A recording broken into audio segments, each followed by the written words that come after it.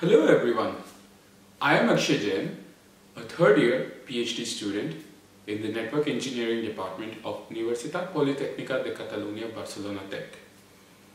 Today I am going to talk to you about my research, and the topic of my research is mobility management in 5G networks. There are two very important terms here. One is 5G and the second is mobility management. So what is 5G?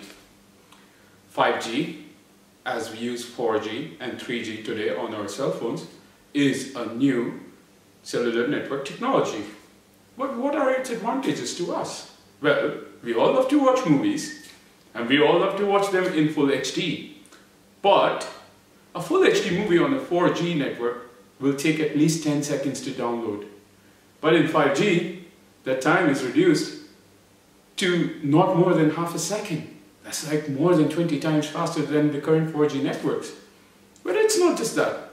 Imagine your Tesla cars, your smartwatch, your homes which are more intelligent with sensors. They will all be connected by the 5G network. And it will be a network which encompasses all such devices in under one umbrella. And so, then the question is, what is mobility management?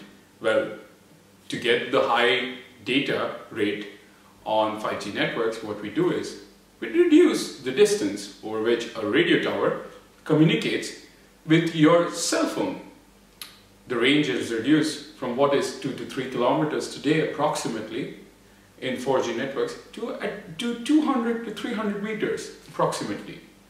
Well, when you reduce the range, so what do we do then? We increase the number of radio towers in the whole network. But then we have noticed one thing. If I'm watching, or if you're watching a YouTube video, or you're doing a video call, or you're doing a WhatsApp call, and you're in a car, and suddenly your cell phone loses connection from one radio tower and connects to the other, your video stops, your call disconnects, and we are like, okay, the service is not good. Well, imagine if there are more radio towers, that will happen even more often, and that's a challenge. And the challenge is to maintain the service quality for users that are moving, and that is mobility management.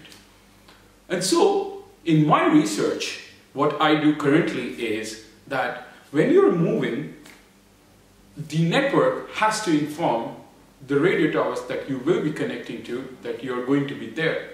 That improves the service quality that you receive.